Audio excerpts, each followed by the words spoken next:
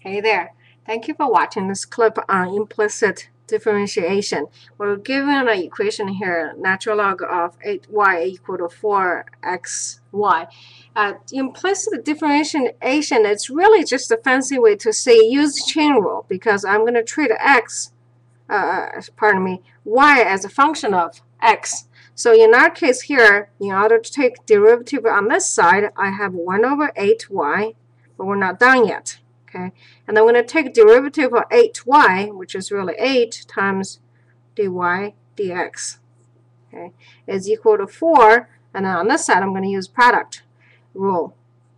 Derivative of the first one, which is 1, leave the second one alone, plus leave the first one alone, times derivative of the second one. Okay, then from here, basically all the work is done, and all we have to do is gather all my dy dx. That's the gold nugget. So let's see if we can gather all of them together. I have dy dx, and here I have 1 over y on this side, and minus, let's say I have a 4x on that side, okay, is equal to 4y. And once we get over here, really all we have to do is say dy dx is what I'm looking for, is equal to 4y divided by 1 over y minus 4x.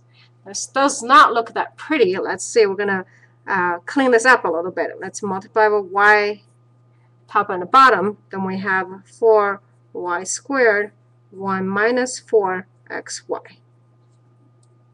Now, if you want to, of course, you can put in that 4xy, where we're given at the very top is natural log of 8y.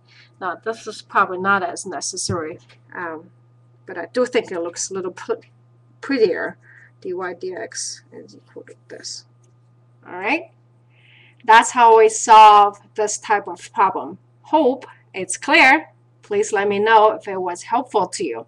Hi, this is Dr. Pan recording from Tucson, Arizona.